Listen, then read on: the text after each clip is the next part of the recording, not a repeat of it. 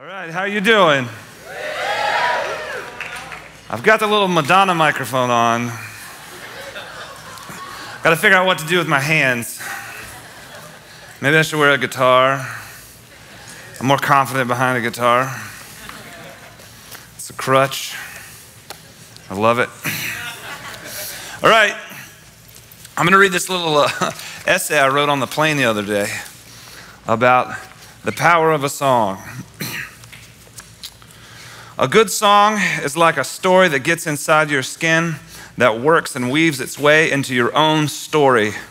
The best songs seem to stray from their masters and come to live with you. Over time, it's as if you wrote it yourself, like the scent that recalls an old fling or the smell of the house you grew up in. A song can teleport you into a moment in time when you were another person. They can often recall emotions, feelings you long forgot you felt. There are even times a song can come to you in the darkness and remind you of who you really are. You hear a sound, a piano, a string, a vocal, a person you've long forgotten can resurface.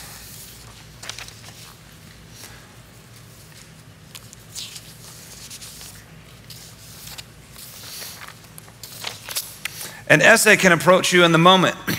A lecture can present ideas and concepts to be considered in an intellectual manner. But a song offers you something more. A song offers you a response. For this reason, a song can mold you and inform you for years. Few people remember what the pastor said during their wedding ceremony, but everybody remembers what was playing at the first dance.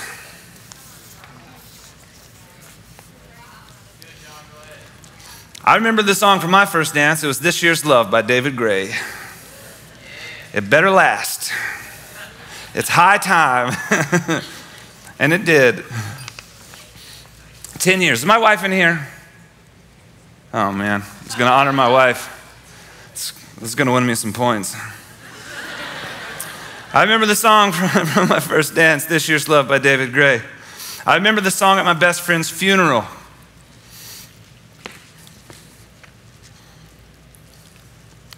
Praise the Lord, oh my soul.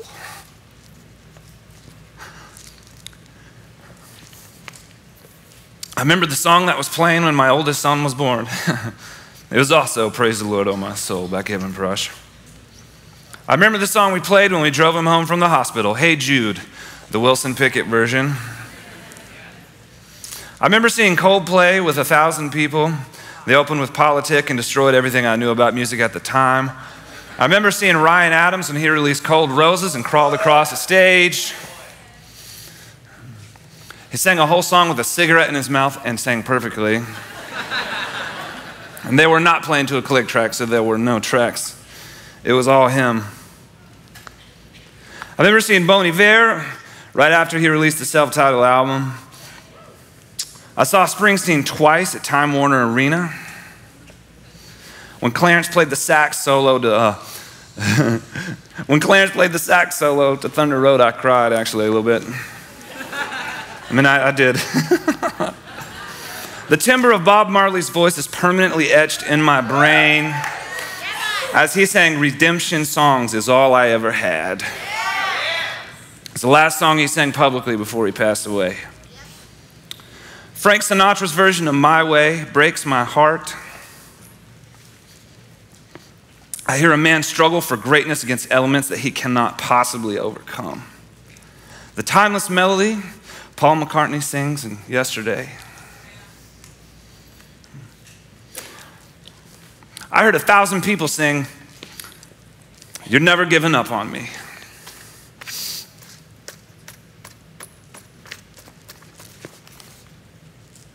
When Johnny Helser recorded his first record, I remember Don Potter singing Show Me Your Face with an acoustic guitar and watching 4,000 people melt.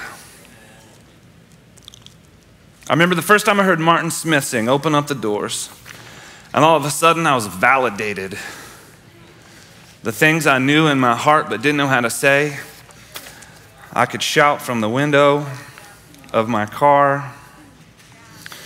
These are the songs that make up who I am, that give me context for who I am. A song is so much more than a way to transfer information. It's a way to share life.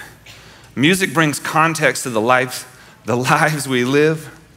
Music doesn't show us what to see as much as it frames and colors the way we see it. Writing a worship song is a profound way of sharing your life with God the Father, other believers, and if you do it right, even pre-believers. If we reduce a song to a message, we lose the unique power of the song. Its ability to become part of you and mold who you become long term is inhibited. For too long, music has been viewed as the warm-up or the icing on the cake and not the cake itself.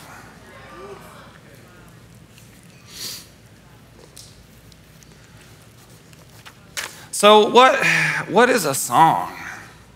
I took music theory for a minute, which you won't know by listening to my music, right? But I took music theory for a minute. My music theory teacher told me this. She said, the technical definition of music is sound and silence organized. Sound and silence organized.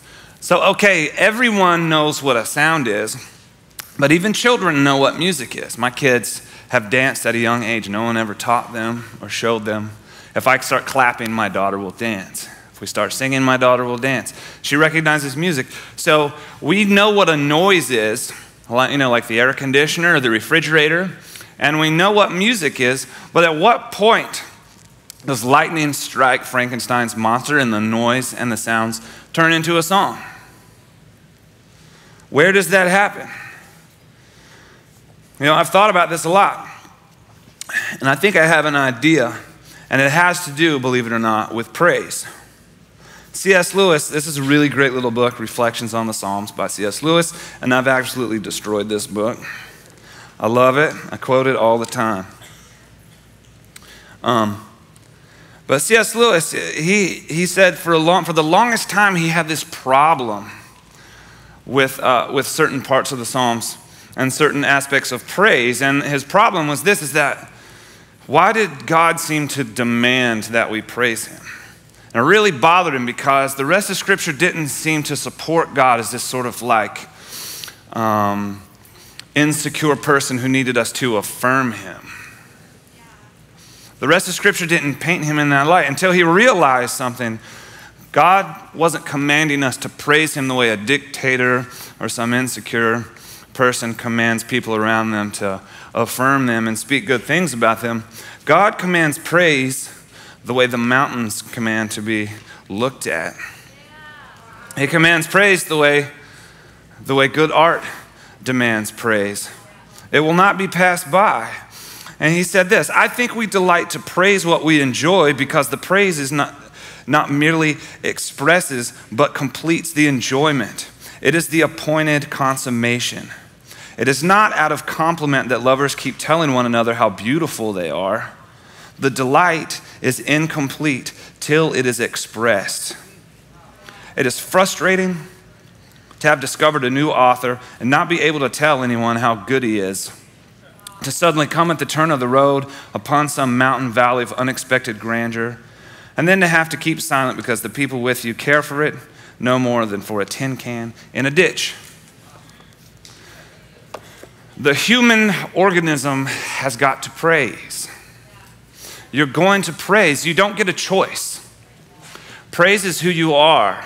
You're born to give a voice to great things.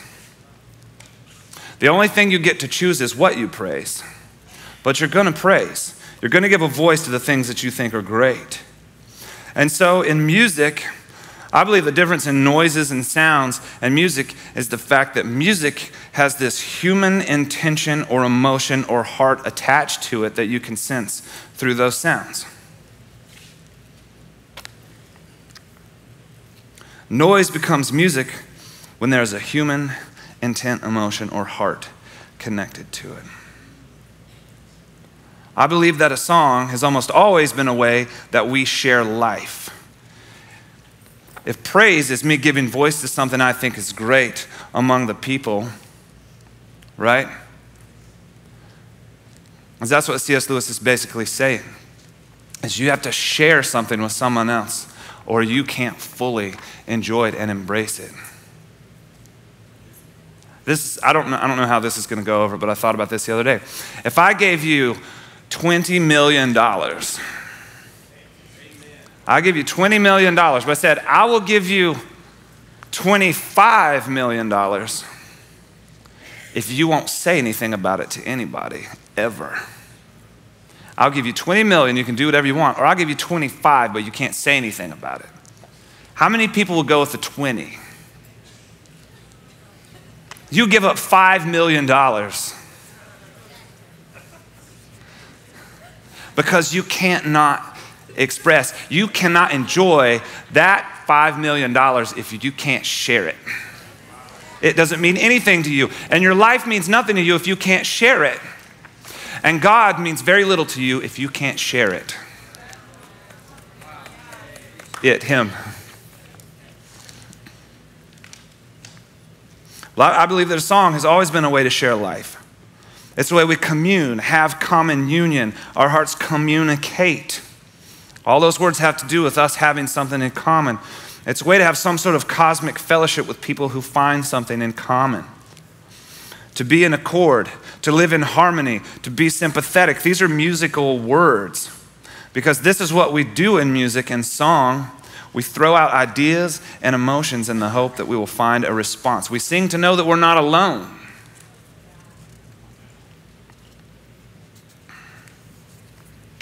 So what does this have to do with songwriting? It has everything to do with songwriting. There are 4 basic components to a song. The most important is the melody. The next one is a lyric, and the third one is a rhythm. But I was wrong. There's actually one that's more important than any one of those 3. The most essential element to a song is you. The most essential element to a song is you.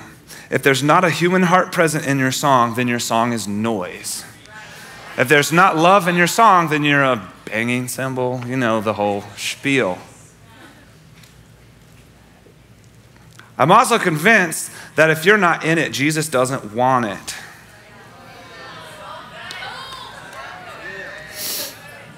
Worship is not simply reciting facts that Jesus already knows about himself. Jesus is not interested in the facts. Number one, our facts are almost always at least a little bit wrong. Number 2 is he knows better about it than you do. He knows theology better than you do. So singing theology, he's not impressed by you singing theology to him.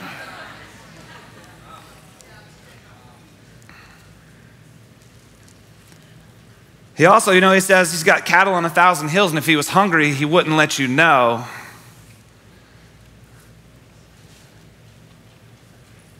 He's not impressed, and you have nothing to offer him other than yourself.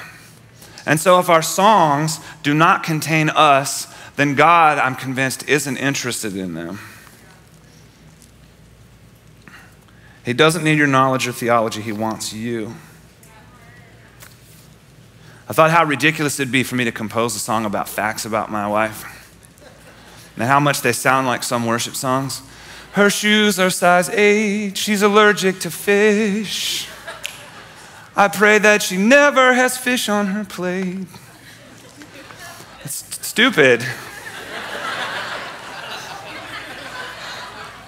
That's just the facts. That's how we sing about God all the time. God, you're good, wonderful. You did this, you did that. I don't care. I hope this appeases you and you're not mad at me anymore for all those things I did before I was saved. That's when praise becomes an obligation, it ceases to be praise. You have to want to do it or it doesn't work.